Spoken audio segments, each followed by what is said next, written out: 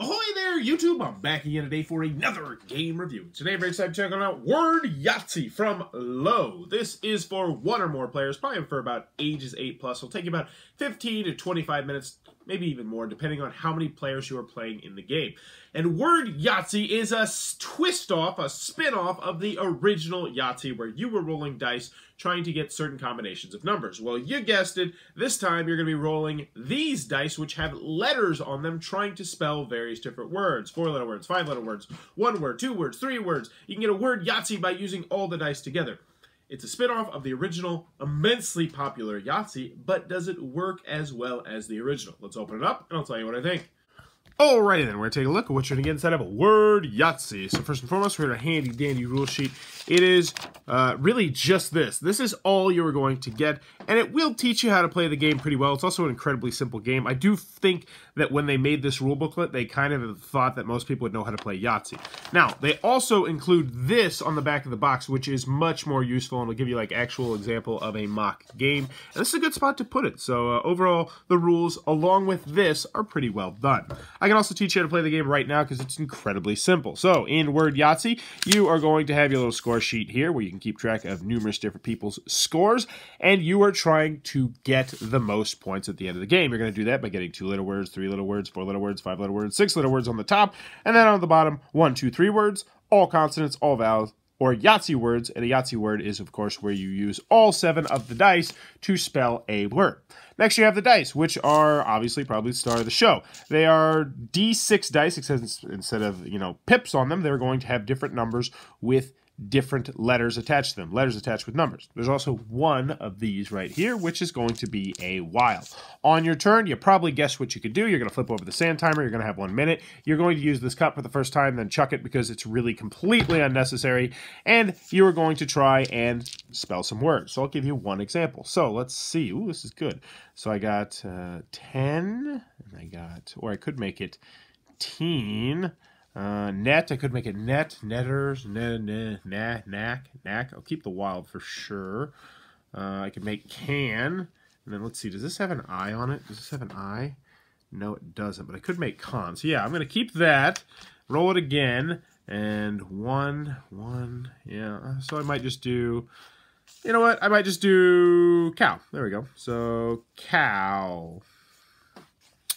And so there would be my word. I would decide to use this as my 2 words, because that is one of the categories, and I would score the word, letter, value. And it says right here how to score it, which is actually really useful. So I'd score 2, 3, 5, 9, 13. You don't score anything for the wild. So I put 13 right next to my 2 word, and then I could not fill that in later on in the game. Now, if you ever get to the situation where you're trying to fill something in and you don't have a spot to do it, well, that's unfortunate. Luckily, though, you can use your chance. But if your chance is already gone, then you have to do, like regular Yahtzee, start crossing things out.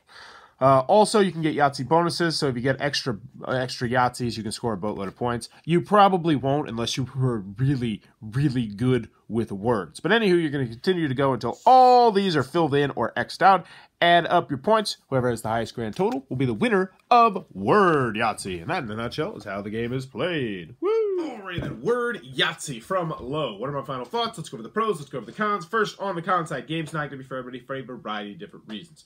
The biggest reason why I have this game that does not work, and it falls into the classic word game problem, which is that if you are really good at spelling words and someone else is not as really good as you are at spelling words, the person that's really good most of the time, I'd say 90% of the time, is going to win this game. Now, there is definitely a luck element to this game on which letters you roll, because you might be like, I really need an R, I really need an R, I really need an R, and if you get an R or a wild or something, there's the luck aspect of this game. But for the most part, it does have that issue.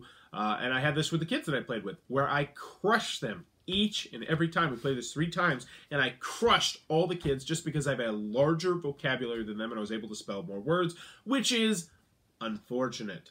Continuing onward, if you don't like the original Yahtzee, I don't know if this is really going to change your mind. While it is different because you're spelling words, so you're thinking a little bit more, it's still... it's still just Yahtzee. It's still rolling the dice and hoping you get good stuff. This one, you have a little bit more flexibility. There's a little bit less luck because, you know, obviously if you get a 2 is a 2, whereas an E, you could use in a variety of different ways. So in that aspect, I do like the game better, but I would still rather just play regular Yahtzee. Any other cons that I have with the game? You know, the dice are wooden. They're not the nicest dice. In fact, this dice, one of my dice has started to like rub off because it is wooden instead of like the typical, I believe it's marble or whatever it is. But that's really more of a nitpick than anything. You can't have people with analysis paralysis just staring at their words for a long time. Luckily, there's a 1-minute sand timer, which we used. And I only had to use it on one person, but it is nice that it's included in there. But analysis paralysis can be a potential problem, and that's what I got on the con side. Moving on to the pro side, Word Yahtzee is really simple. It's a really simple game to review. Do you like Yahtzee? Do you like word games? Do you have friends who also are in that boat and are on the same playing field, you know, spelling-wise and vocabulary-wise as you are? If the answer is yes, this is a good game that you will have fun with. I did. I played one game of this with someone who was on an even playing field, or a close to even playing field with me, educationally and vocabulary. They were a grown-up, and we enjoyed the game for what it was. It's a light, simple, dice rolling, trying to spell words, trying to find different way to spell a 5-6 letter word or find 3 words, or all consonant or all vowels. We had fun with this game, and we thought it was okay to good. But here's the thing. That's the only situation where I can recommend this game at all, and that's not good. So, what do I think about Word Yahtzee? No, I think you should go with regular Yahtzee unless you're planning on playing this with adults who are on the same skill level as you, or if you just want to play it as a solo game to see how high of a score you can get. And that's another comment I have of the game. I'm not the biggest fan of solo games where you roll the dice and try and see, oh, what's my highest score? Can I beat my highest score? But if you are one of those people, then yes, I can recommend Word Yahtzee because it's light, it's simple, and you can easily keep track of your scores from game to game to game. So if you're in those two boats, I think it's an okay to good game. And actually, if you're looking at this as a solo game, I actually just think it's a good game if you don't mind the fact you're just going to be trying to beat your score over and over again. But for everybody else, this is a really hard recommendation. There is a reason that I think Word Yahtzee has been lost in time, and that is because it's a really niche game. You know, part of the beauty of the original Yahtzee is that any 6 or 7 or 8-year-old could crush you. They just get super lucky and get a Yahtzee, get that long straight early on. They get 4 or 5 6s, 4 4s, 4 2s. They could beat you. Not present in this game. They're not just going to get lucky. Yes, they might get super lucky and get the all consonants and all vowels, and you might not get that, but your vocabulary and your ability to spell more words is probably going to offset anything the kids can do with you. So that kind of nixes this as a family game unless you have really old kids or you're looking at this as a family get-together game where you're playing it with adults. So in the end, Word Yahtzee, there's a reason that it's been lost in time, and that's because it takes the original Yahtzee formula and narrows it, as odd as that sounds. So, Word Yahtzee, can I recommend? Only to 2 very specific groups of people. Everybody else, you can pretty much steer clear of this one. There's a reason why it's not available anymore. At least I don't think it's available anymore. So that is Word Yahtzee from Low. If you enjoyed this review, please be sure to click on that subscribe button down below in the comments below. Let me know. Word Yahtzee, does this interest you? Like, I bet you someone thought they were a genius when they came up with this idea. And I'll be honest with you, when I saw it over there in my giant pile of games, my retro games pile, I was like, that actually sounds like it could be a pretty cool idea.